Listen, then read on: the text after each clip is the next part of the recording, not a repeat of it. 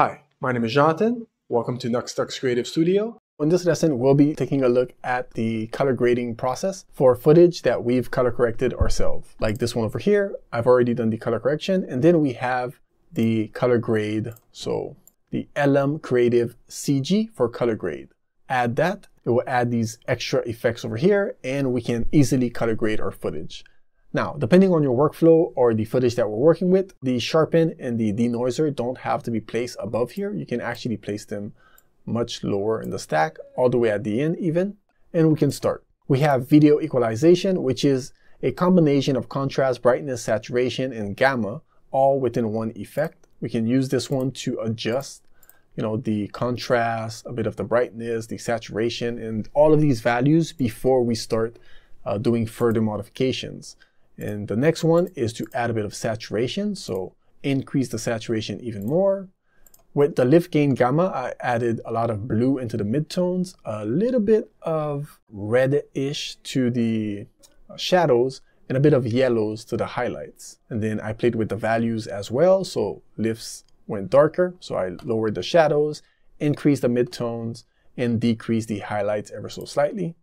Next, I added a tint. The tint allows us to add colors to the shadows and colors to the highlights, and then we can control the tint amount here with this slider. So how much do we want to inject those values? Okay, you can use the color picker to pick your colors, or simply left click on the color and input the values here. And then we have curves, and I didn't use the curves for this one. Didn't feel like curves were needed right here, but then with the Bézier curve, I did, however, add a bit more contrast. Okay, could have done it with curves, but I chose to do it with Bézier. The difference between those two are the handles. Bézier curves has handles that you can move around, whereas curves does not, and you can only add 3 additional points. Okay, then we have the vignette, so to give it an overall, something to encapsulate it. And finally, we have the sharpen. Well, we can add the vignette all the way after actually.